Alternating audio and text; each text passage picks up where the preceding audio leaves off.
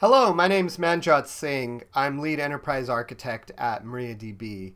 Um, I had a question on YouTube from Ahmad, and he was asking if I could explain what lock tables does. Well, lock tables is a command that enables client sessions to acquire locks on a table explicitly for the purpose of forcing other users to not be able to read or write to that table. And you can lock tables with read locks, write locks, a read lock that will allow concurrent inserts. And when you use this command, it basically reduces the ability to have concurrent use of that table. I usually discourage people from using lock tables unless you have very specific reasons to.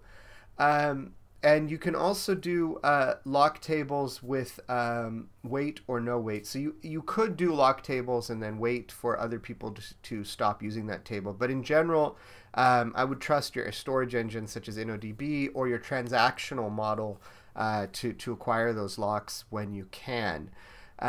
More often than not, it's explicit locking that causes me to go in and help a customer with concurrency or performance issues. And we'll find that command and we'll say, well, how can we remove that so that we can have better performance?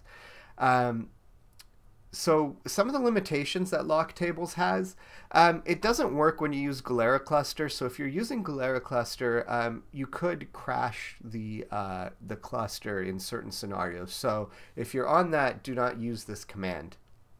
Another thing to note is if you're using InnoDB, if you don't have the InnoDB table lock system variable set to 1, it basically lock tables doesn't do anything, so that's something to keep in mind. It also doesn't work in auto commit.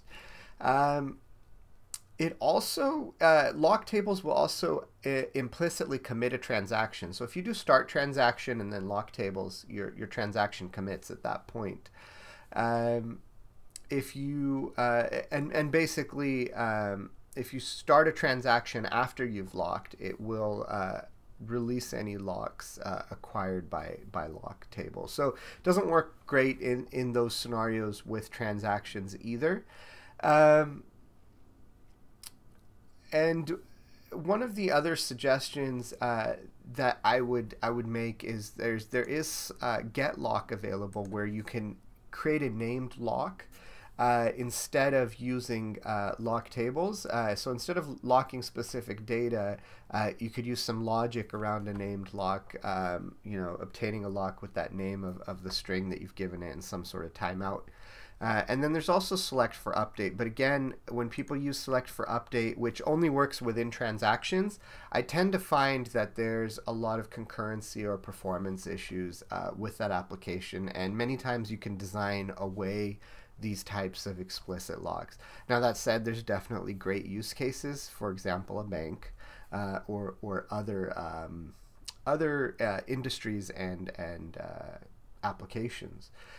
With select for update, it's basically a lock that doesn't allow reads, writes on a table or allow acquiring locks. Now, if you're like in InnoDB, it will be basically on rows that were scanned or used within that command or statement. So that's basically lock tables in a nutshell. There's definitely more caveats to that. I encourage you to read about it some more, and especially depending on the storage engine. For example, InnoDB has some more caveats on how locking works, and it has its own internal latching mechanism. So thank you for your time, and I hope that helped answer your question.